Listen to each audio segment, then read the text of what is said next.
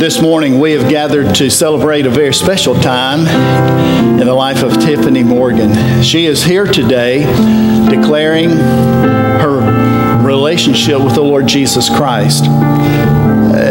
Baptism does not save us, but baptism declares that we have embraced the one who saves us. It is both a picture of what God has done, in that we have died to ourselves and God is raising us up to live a life for Him, a new life in Christ. And it is also a statement of prophecy that one day we will die, but God will raise us up, those of us who have put our faith and trust in the Lord Jesus. And so this morning, I ask you, as Tiffany and Jody share in their baptism, that you reflect upon your life relationship with Jesus. Tiffany, would you like to make your profession? Jesus is Lord. Okay. Tiffany, in obedience to the commands of our Lord and Savior, Jesus Christ, and upon your profession of faith in Him as Savior, I baptize you, my little sister, in the name of the Father, the Son, and the Holy Spirit. Okay. You good? Yeah, that was a nice Okay.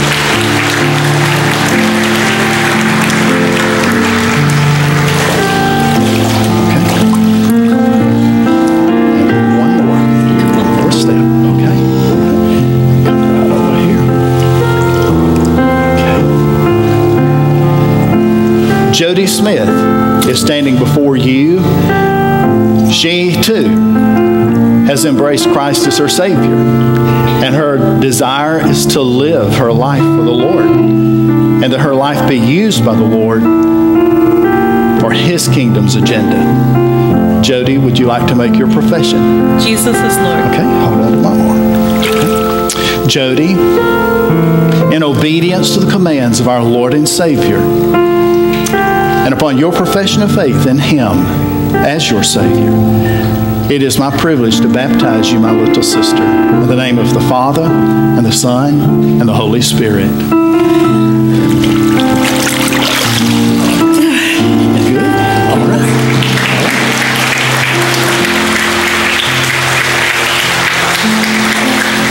And friends, my prayer is that each one of us would live each day declaring Jesus Lord in our lives. Amen? Let's continue to worship. Good morning. Wow, it's great to be here this first Sunday of 2020. Isn't it great? And that you have come to worship with us. We are excited about that. Let me draw your attention to our bulletin this morning. We are back to normal. All 6 sides, I guess you could say it. 2 sides, normal bulletin, very excited. If you look at the front, you'll see that we are back on track with our schedule. We've got lots of things planned. Hope that you will take part in that this year. We hope that you will make Bible study a priority for 2020 and really be involved in everything that we have to offer wherever you can. And we have things for the youth, for the music, for the adults, for the preschool, for the children, all types of stuff going on. And if you are a visitor today, we're excited that you are here. You are a special guest, and we want to invite you to take the communication tab that we have on the program, on the bulletin. I can't say program, can I? That would be really wrong. On the bulletin, and just separate it. Just like this. Go ahead. Make all the noise you want. It's fine. Just tear it apart and fill it out for us. Tell us a little bit about yourself, and when you get done, just fold it, and as you leave, place it in the offering plate. That's really all that we want from you this morning, is just to share a little bit about yourself if you want. And we, as the staff, we will be in touch with you if you want us to. And also, whether you are a guest or a member, if you want to share your prayer request with us, we would love to know what that is so that we can pray with you and for you this week. Those prayers will be kept confidential with the staff. And again, put those on the back side and fold those, put them in the offering plate on the way out. At this time, join with me in prayer. Father, Lord, we thank you for today. We thank you for this time to be here in your house. Lord, we thank you for these baptismal testimonies this morning. that once we are saved and trusting Christ as Savior, we follow that decision with believers' baptism. And Father, if there are others today who need to take that same stand, that they've trusted Christ as Savior but not yet been baptized, we would love for you to work in their heart and to use these testimonies today to show that your will is for us to follow in obedience to your word, Father. We thank you, Father, for today and for the songs that lead us to you, direct our hearts to you, and your word that really convicts our heart, Father. Use your word mightily today in your songs and help us to focus on you so that when we leave here, we are not the same as when we came in, but we are more like you, Father. In Jesus' strong, powerful, saving name, amen.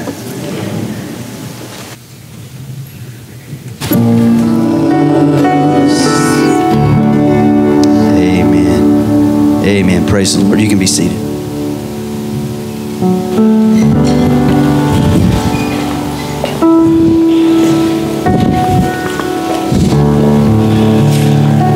Yes, we owe it all to Christ. Let's pray together. Father, we thank you so much for all you did at Calvary's cross. When we were so detached, and in the midst of all of our busyness, when we become so aloof, unfocused, lost in the midst of the rush, struggling with the pressures and the stress of life. In the midst of it all, Father, you had your heart upon us. And not only in your heart, but with your own person, you came to us. You have met us in the midst of all of our confusion. You came to us,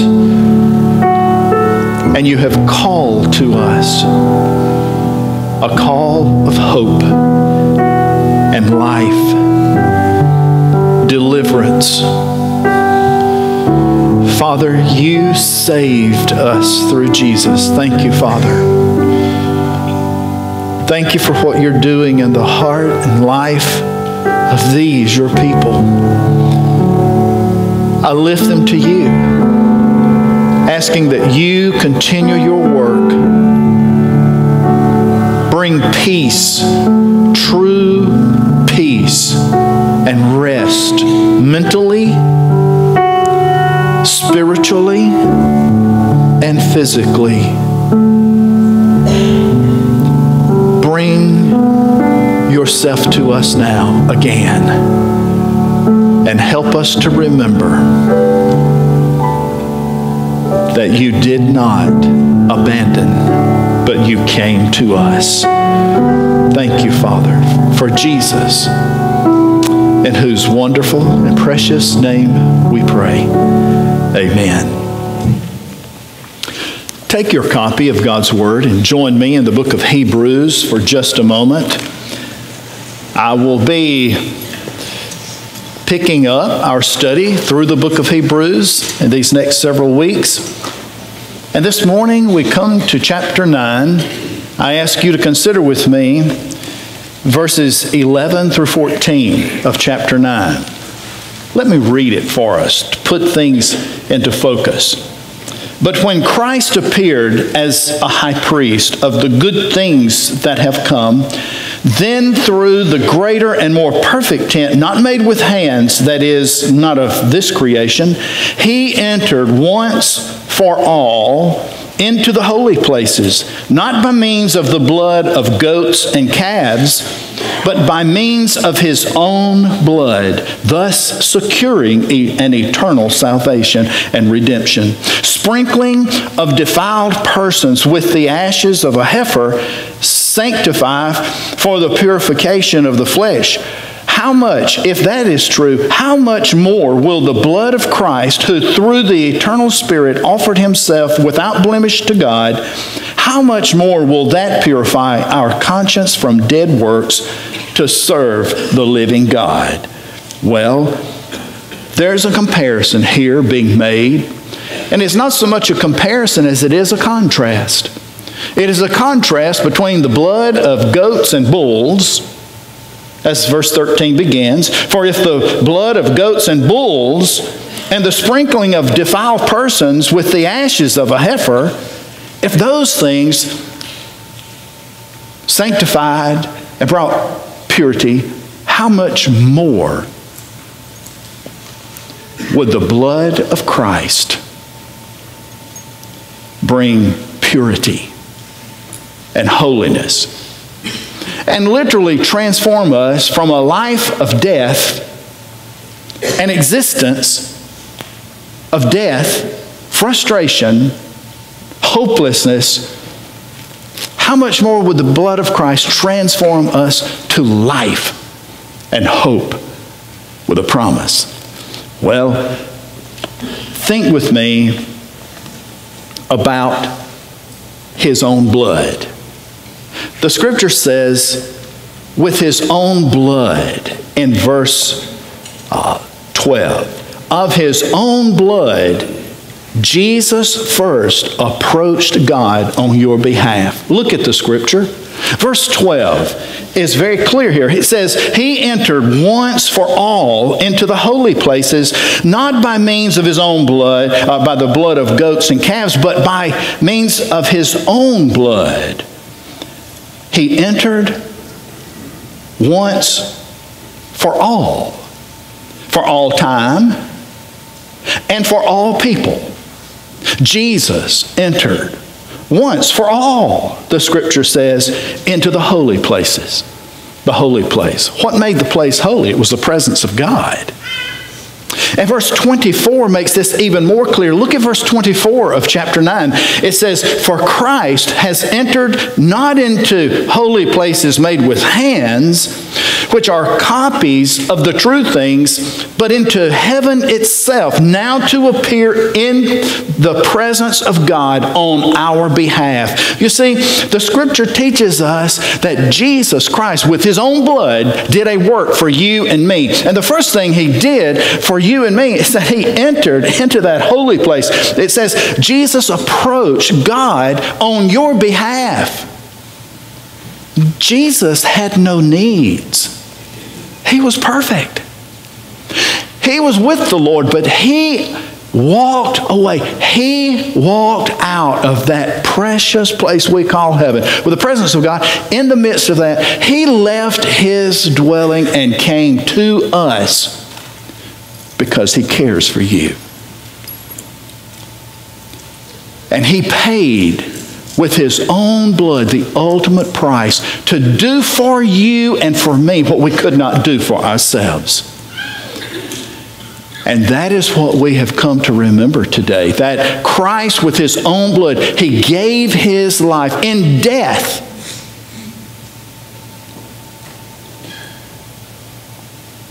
He did for us what we could not do for ourselves. He paid our sin debt with his own life. And for that we are grateful and can rejoice this morning. But think with me about his own blood, the scripture. Let's focus a little more intently here. Look at what else is communicated to us and for us in this passage about the blood of Jesus. Not only did Jesus approach God on your behalf to do for you what you could not do for yourself, but the scripture teaches that Jesus secured an eternal redemption. Look at verse 12. The very last statement, thus securing an eternal redemption. What does that mean for you and for me? I'll tell you what it means for me. It means that what I have that is but temporary, fleeting, present in time only, Jesus Christ came and he secured for me something that is not merely in time, but in eternity. For all eternity, he has provided a salvation, a deliverance, a redemption that is eternal, not temporal. It's not about now. It is about forever. Jesus Christ was not nearsighted in his ministry. The work that God came to do in Christ was not temporal in nature, although it impacted time. He came to do an eternal work, a work in your heart and mind that would provide for us a relationship with the Lord God for all eternity. It is an eternal redemption, not temporary. Eternal. It is an eternal redemption. And the scripture goes on. It talks even more clearly about the work of Christ. Not only did Jesus, with his own blood, approach the Father, the Lord God, on our behalf, and not only did he come and secure an eternal redemption, the scripture says in verse 14, look, how much more will the blood of Christ purify our conscience from dead works to serve the living God? There's a little parenthetical statement in the middle of that verse. Look at it. It says, who through the eternal Spirit offered himself without blemish to God. That is the essence. That is what he was. He was pure, and he offered himself to God. That's what he did. That was the essence of his coming. But what was the consequence of his coming? The consequence, the benefit, the product, what he produced for you and me with his coming and what he did was an eternal salvation, redemption that will purify our conscience from dead works to serve the living God. What am I trying to say? I'm trying to say that Jesus transforms you from death to life. That's what he came to do, to transform you from a life of death to a life of eternal life. Not an end, but an eternal life with God, secured by Jesus Christ. And the power of what Christ did at Calvary has an effect on you and me today. It has a temporal significance in time, starting now, right now. When we receive Jesus Christ as our Savior, not only is our sin forgiven, and not only are we purified, and not only are we made right with God, and not only do we inherit an eternal redemption, and not only does God give to us his Spirit to live within us, to be our guide, our counsel, our help, our encouragement, but friend, God transforms the way you live, the things you do, and where you find joy, and what brings delight to you will be transformed. And let me give you an example.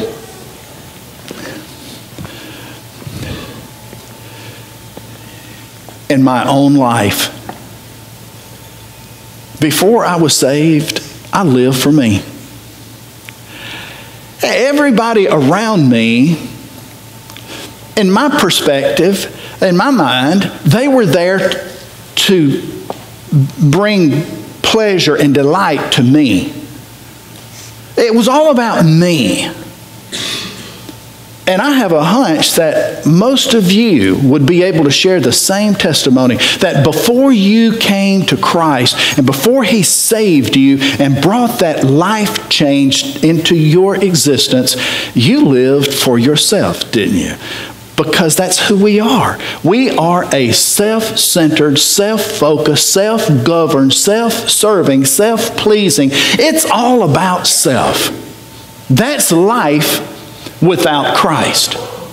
But when Christ broke through and I understood what he had to offer and what I was missing, because the more I saw, the more I did, and the more I engaged, the more frustrated I became with my own life, because I thought this would make me happy and this would bring pleasure to me.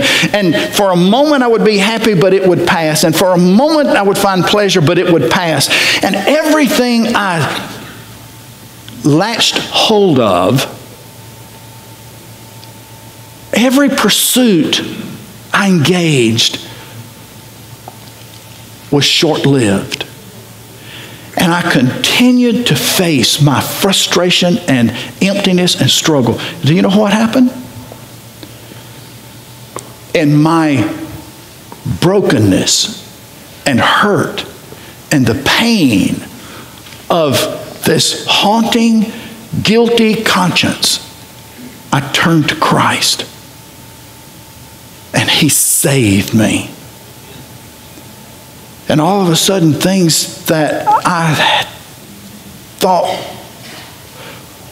were good and pleasurable, where I found delight, I no longer found delight. I no longer found that desirable. And God began to change the taste of my life and the direction of my life.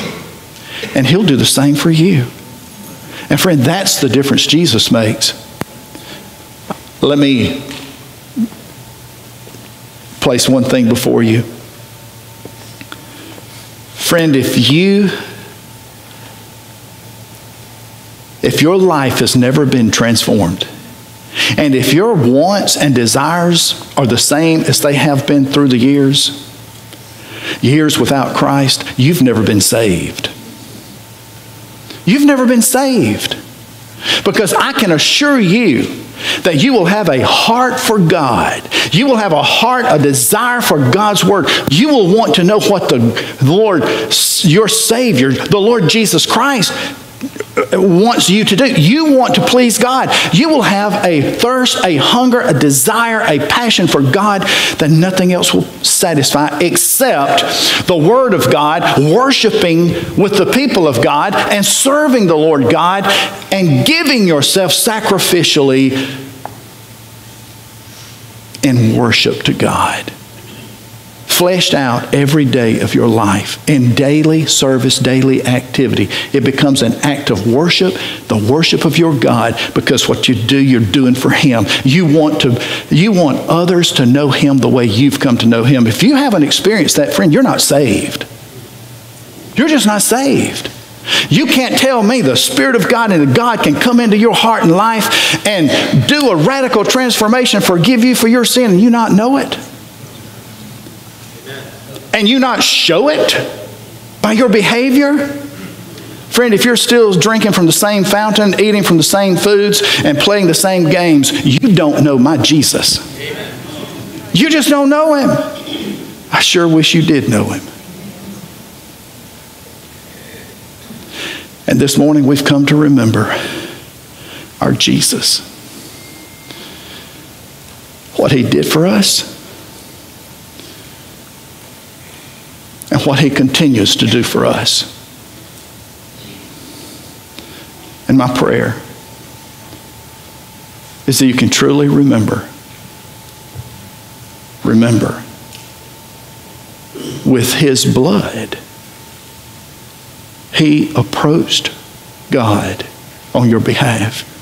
With His blood, He secured an eternal redemption for you.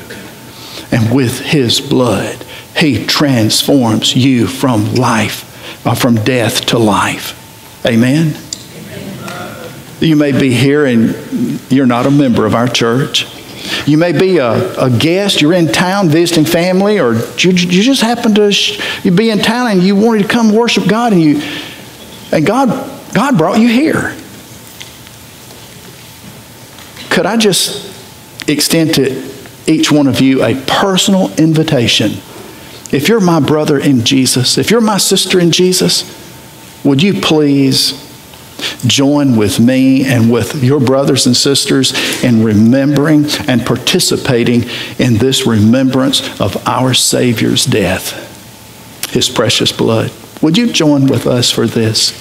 We have men prepared to serve. Guys, would you come on down? We have men prepared to serve, and they're going to be coming by with the plates of bread and with the cups of juice. And if you're my brother, you're my sister, I want you to join with us in this time of remembrance, okay? And we shall remember that it was with his own blood that he did a work for us to bring transformation to our lives. What a Savior. What a Savior, our Jesus. It was the evening before his betrayal and arrest that he took bread, he blessed it, broke it, gave it to his men with instructions to eat. Let's pray. Father, we ask you to bless the bread that we are about to receive. We thank you for what it represents. We thank you for the body of Christ, for the body that was abused, a body that was given sacrificially to do a work for us. A work we didn't understand, but a work that we are so grateful for today. Thank you, Father, for coming to us in a way that we could relate and understand. Lord, bless the bread now as we remember our Savior, in whose name we pray. Amen.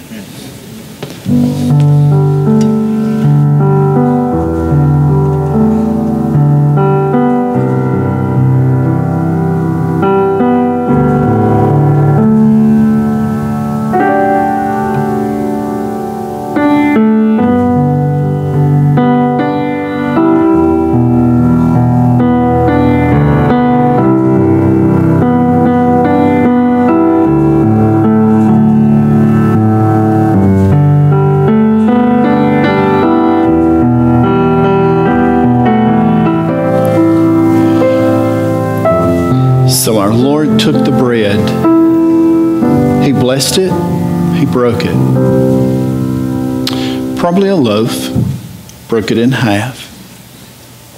Symbolic of what was about to take place to his body. To the one, he gave a piece, and to the other, eat. This bread is my body given for you.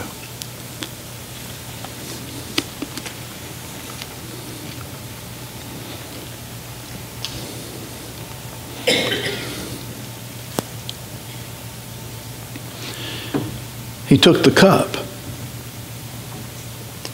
blessed it, and passed it. Father, we thank you for the cup we are about to receive. We ask you to bless it. Bless in a way that would help us remember that Jesus suffered severely, was crushed. His blood dripped to the dirt, shed, spilled, poured out for us. Oh, Father, bless the cup that we would never forget the blood of Christ, in whose name we pray. Amen. Amen.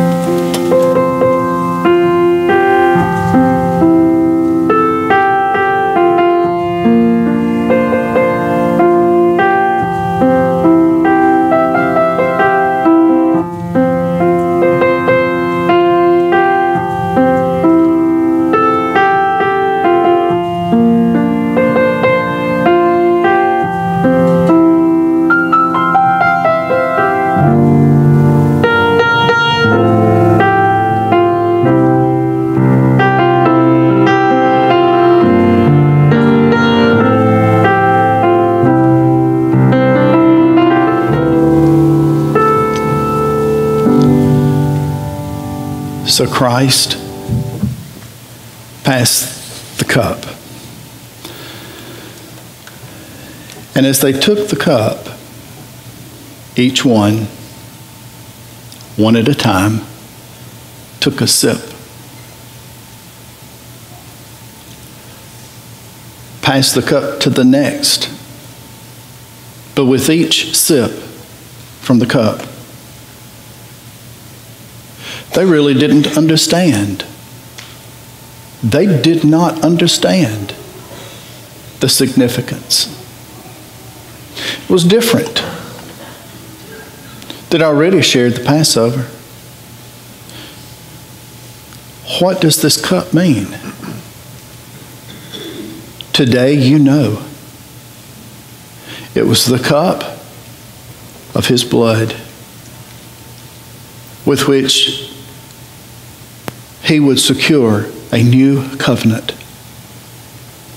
with which he would pay our sin debt, a debt that you could not pay for yourself, but God, because of his love for you, came and he did for you what was so painful, so hard. So as we take the cup this morning, remember, the blood of Jesus, the blood of Jesus cleanses us from all sin. Amen? Amen.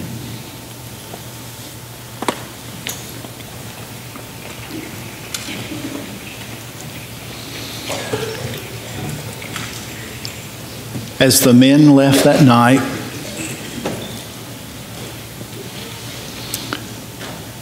perhaps even questioning among themselves as they made their way to the garden, what does this mean? And I ask you, what does this mean for you? For your life? What will you do with Jesus? Will you take your stand with him? Will you declare Jesus Lord in your life? Would you follow him in believer's baptism? Would you embrace the body for which he gave his life to establish the church, the body of Christ? Would you connect with that body? Would you declare Christ first, priority, Lord in your life? Savior and Lord. That's my Jesus. And we extend an invitation to everyone here this morning to make that declaration today. Today. Don't waste the cup of opportunity.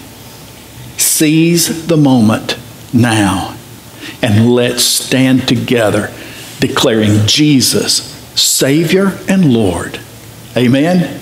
Amen. Will you respond? Let's stand together as we share in this time of invitation. Friend, would you come, connect with Jesus, connect with the body of Christ. Come today. Make the most of this cup of opportunity. Would you come now? Would you be seated for just a moment? Kitty, come here. In just a moment, we're going to close with my song. Okay? My song. I get to sing my song about 4 or 5 times a year with everybody. But we have a challenge. I don't know how many of you are aware. Roger Logan. Now, don't laugh. But the Wednesday night men know him as Legend. Okay? Legend. The Roger Logan. Roger has faced such a challenge with his health. Roger has been in ICU, was in ICU for several days. Not sure that he was going to live. he's living. And I told him the other day, I said, Roger, you can't kill a weed. Well, we were laughing, you know. He's a legend. You have to understand. But both of us knew his condition was and is still grave. Well, Kitty has been navigating between work and the hospital. But God has impressed upon her a little word, a challenge, and I want you to hear from my girl's heart. This week has reminded me how frail life is, how none of us has the guarantee that we're going to make it home this afternoon. And I don't care how young you are, I don't care how fit you are, I don't care how longevity runs in your family, none of us has the guarantee. And so I told him I feel like I need to grab a microphone everywhere I go and remind people, because this is what's got us through this week. If you do not know my Savior as your Savior, if you don't know that when your heart beats the last beat, in a twinkling of an eye, you're going to be in the presence of your Savior. And when I say no, I don't just mean, well, I hope so. It's not good enough. Well, I think so. That's not good enough. I've been to church all my life. That's not good enough. I've told people I'm saved for 50 years. Not good enough. If you don't know, if you can't close your eyes now and imagine that it's going to happen, if you don't know him, if you haven't accepted him as Lord and Savior, taken that blood and that eternal redemption that was bought, if you haven't accepted that gift and given your life to Christ, then you don't know that's going to happen. And so don't let pride, being in the middle of the aisle so you can't get out, don't let anything stop you from not leaving this building before you know for sure that you're going to spend eternity in heaven with me and Roger and our Savior. Because that's all that matters. Amen. That is all that matters. And so, you know, if you need to get out of the aisle, well, people will let you out. They'll probably hold your hand and come down there with you. Just do not leave here without knowing for sure, declaring not a shadow of a doubt where I'm going to spend eternity. And the way we know is Jesus Christ. Amen? Let's embrace Christ, the life-transforming Savior, my Jesus. Well, who said women can't preach? Huh? Who said, you preaching female, you? I love it. I love it. Let me tell you, everybody has a message, and all of us are ministers. And I'm going to give Brother Matthew his microphone back because I'm bearing two right now. And Lord knows too many. We don't need two of me.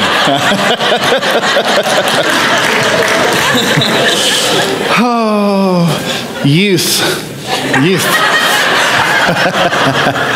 Friend, we are one in Christ. And there is one bond that binds us together in our Savior.